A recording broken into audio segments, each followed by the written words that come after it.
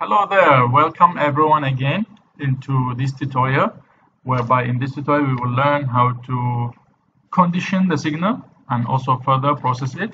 After we have learned how to enter the signal into the MATLAB Simulink in the previous video. If you haven't watched my previous video, I advise you to go and watch it.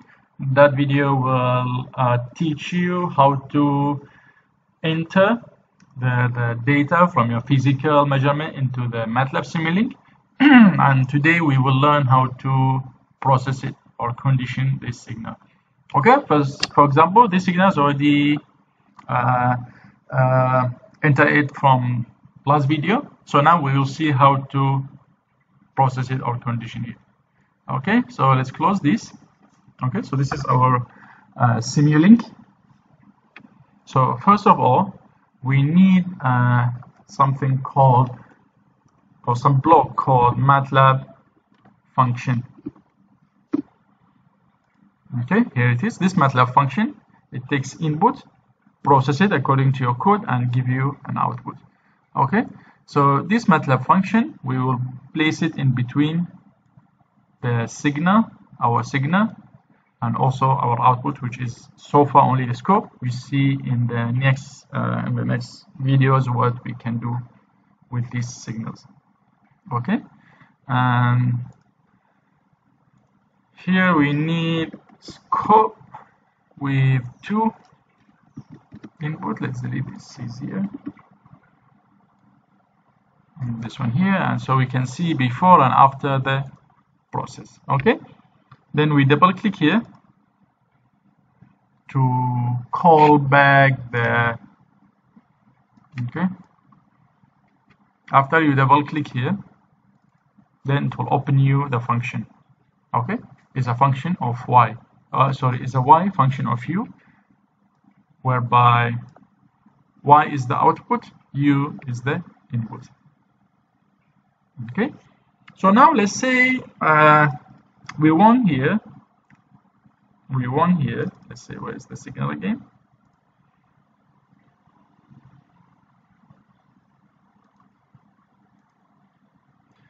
Okay, so this is our signal, this is the original signal. Let's go for the layout you can see two signals now. Okay, now we can see the first and second signal same because we don't have any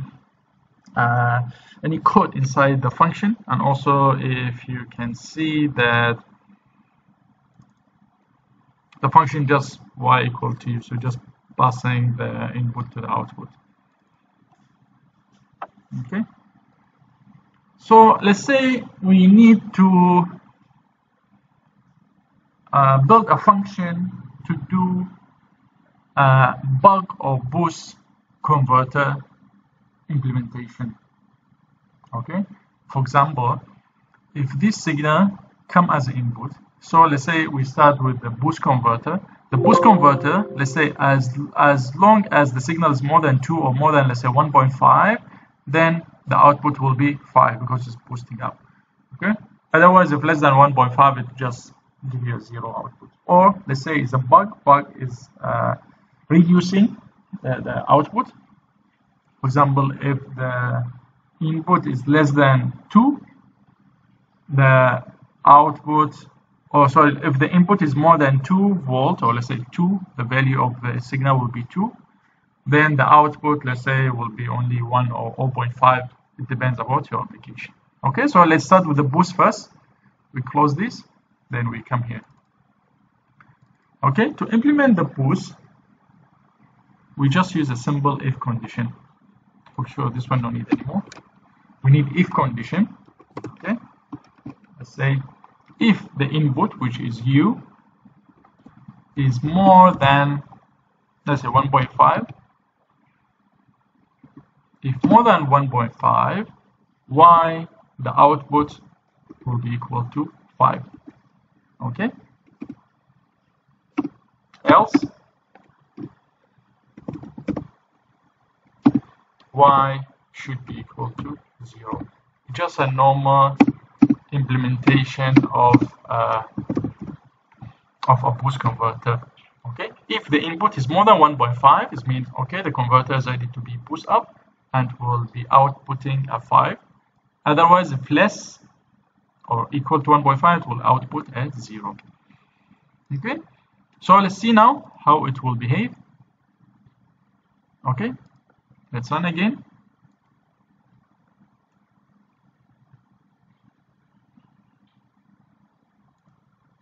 Okay, as we can see here, as long as the signal, this is the input, this is the output, as long as my input is more than 1.5, my output is constant 5 volts.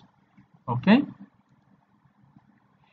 now let's wait until the signal will go less than 1.5 exactly, then we can see the output is dropped to 0. Okay, so this is the implementing of boost converter.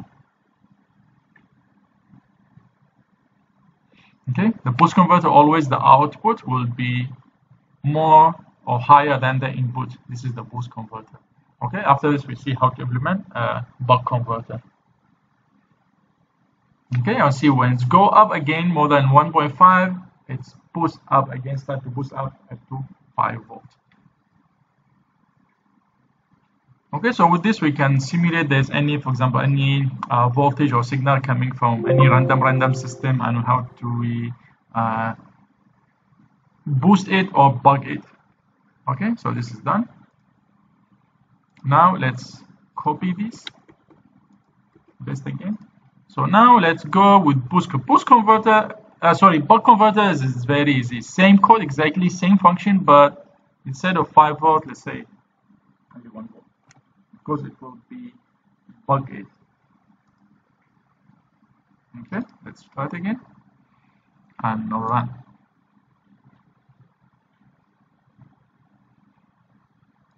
Okay, here we go. As long as the input is more than 1.5, the output will be constant 1 volt. Okay.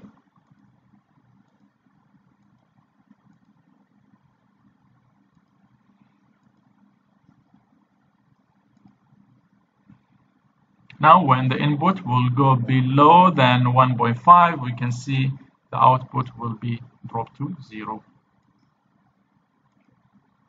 Okay, here we go. See, when it go lower than 1.5, this is the 1.5, exactly it will go to 0. And then when the input will be recovered again, recover of more than 1.5, then the buck converter will be generating energy of 1 volt again.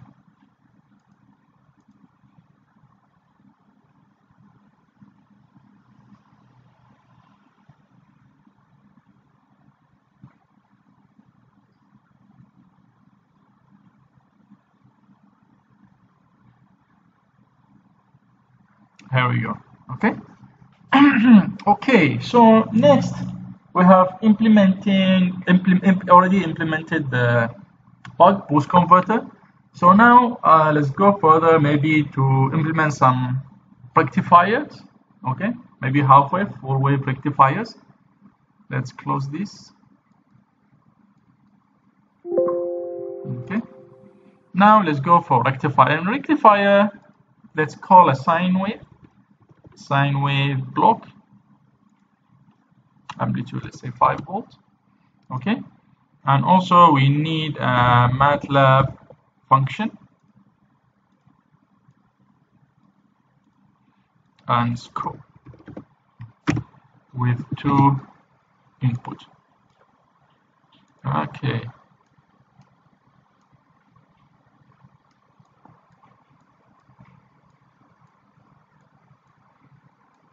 Okay. So now again, if we run our block directly, we can see our sine wave.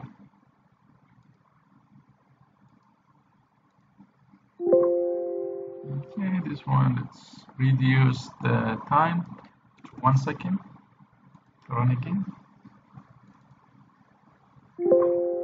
No, maybe 10 seconds.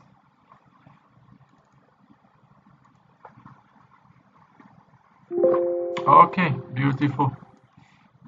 C2. Okay, we can see the input and output is the same because again, as we said, this MATLAB function we have been changed it, so output will be equal to input. Okay, let's see what we can do. Now let's implementing what's called half-wave rectifier. For the half-wave rectifier, again, we use if condition. Okay. If the input, which is u, is more than 0, because the input, which is a sine wave, it starts from 0. Okay, the input starts from 0. Let's see the input again. Okay, we see the input start from 0, go all the way positive to the 5, draw back again to 0, then go down to the -5, and so on. Okay, so if we want to rectify it, half-wave rectifier, then our reference will be 0. If more than 0, okay, so the output or y will be equal to the input. Sorry. Okay, so the output will be just equal to the input, means the input will be passed through. However, else, if not more than 0, this means if 0 or less, then the output will be equal to 0. Okay. Okay. Again, if our reference here is 0, is more than 0, so it just pass. If equals 0 or less, it will be equal to 0. It means we'll cut off the negative part. Okay, let's run again. Well, here we go. Okay, we can see if from 0 all the way positive to the 5 and go down to the 0, it's all bus. Okay, from 0 and down in the negative side is cut, and the positive peak is bus. Okay, so this is the implementation of the half-wave rectifier. Okay,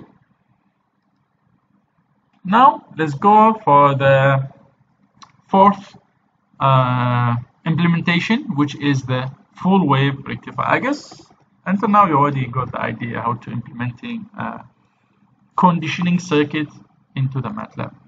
Okay, we just copy paste again sine wave 5 volt. Now we come to the full wave. Full wave here actually almost same to the half wave, but with a simple modification. For sure, the positive side is just pass. Okay, this one no need to be touched, but the change will be in the negative side. Okay, in the negative side, what we will do, we will just invert the negative to the positive. Okay, we bring back the negative part or the negative peak into the positive peak. How? By simply multiply it by -1. Okay, this one will inverting the negative peak into a positive peak. Okay, let's see how. We run again. There we go. Okay, we can see here the positive peak, it's passed nicely, and the negative peak is inversed and pass again. Positive, negative, etc. So if we close, we go, let's say, to 50 seconds, and we run again. There we go. Beautiful signal. Also the frequency is nice, matching the frequency, and everything is nice. Okay, so in this tutorial again we have learned how to condition the signal that we have entered in the previous tutorial, and how we design different conditioning, we're simulating different conditioning circuits like a buck, boost, and also what they call the rectifiers, half wave and full wave rectifiers. Actually, this one you can do it using the passive component, using the diodes, bridge rectifier, etc. the simulation, but here we don't have voltages. Until now we have only signals. Okay, just a data. It's not a voltage yet.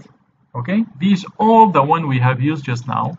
Okay, this one, this all the one we have used. For example, this one is still a signals here also. They are just a signals and data, not yet converted into a voltages. Okay. So for me, I prefer to condition my data first, because this one I took it from physical measurement, for experimental measurement, or from online, from papers, research, from research papers or whatever. Then I will condition it first. Then later we will see how to convert these data or these signals into voltages, so we can use it to charge or discharge our battery, or even to connect to another loads. Okay, so thank you very much, and I hope you have learned something in this tutorial. Please leave me a comment if you have any question or any further discussion regarding to these tutorials. Thank you very much. See you soon.